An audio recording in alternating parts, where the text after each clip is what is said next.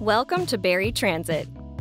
In this video, we'll show you how easy it is to ride Barrie Transit with your license to ride.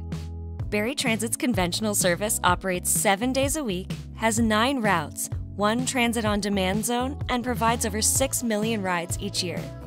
We also have a fully accessible, specialized transit service that provides door-to-door rides to 5,000 people. There are more than 650 Barrie Transit bus stops across the city. Stops may have shelters or benches, and each one has a sign that shows the stop itself and what buses stop there. Each route has a number. The A or B tells you the route direction. For example, 1A means you'll be traveling north on Route 1. Planning your bus trip is easy with My Ride, our online trip planner.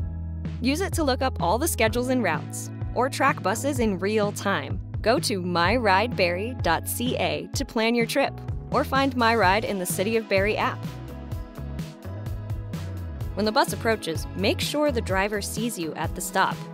If you're 13 years or older, you'll need to pay a fare to ride the bus, unless you show your license to ride to the driver during the program time. Outside the program time, you'll need cash or fare media to ride. Fare media is either a ride card or a monthly pass. You can buy these at the bus terminal, city hall, or the city's recreation centers. If you pay by cash, please have the exact change. You can always find the current fare prices at barrie.ca/transit.